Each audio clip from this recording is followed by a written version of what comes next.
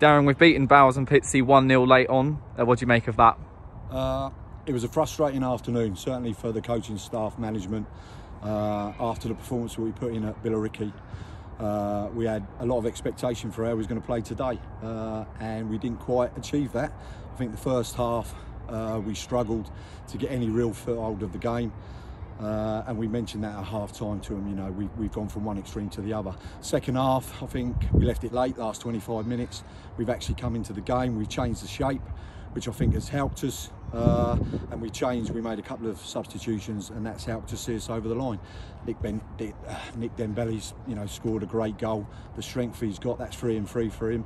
And you can see why the gaffer made that signing. So happy with the result, not happy with the performance overall.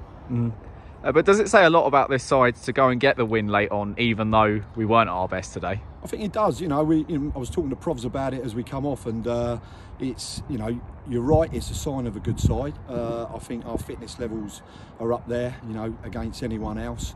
You know, we work hard, and we've done it. It's not the first time we've done it quite a few times. So yeah, pleased with how we finish games, but a lot of work to do in how we start some games.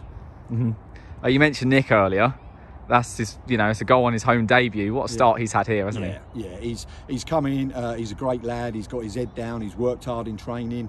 You know, he's not been with us that long, and already, you know, he's settled in with the partnerships, whatever formations we played. He just works hard, and he gets his rewards, you know, and that's from working hard. So I'm really pleased for him. Really pleased with how he took that goal tonight as well, because he still had a lot to do when he won that ball, but he took it well, and he knows where the back of the net is, and obviously that's why we've signed him. And back to the top of the league tonight.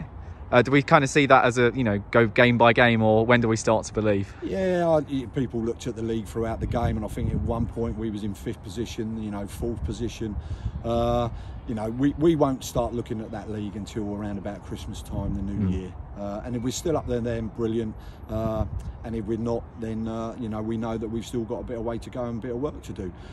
Just a real shame with the amount of supporters that are here. You know, we have been in and around those playoff positions. We've been first, second, obviously first again tonight. So it would be nice to see some of those supporters in the surrounding area come and have a look what we're about. You know, it's not often that your local side is sitting top of the league for however long that lasts. But yeah, it'd be nice to get a few more through the game. Yeah, completely agree. Thanks, Darren. No worries, thank you.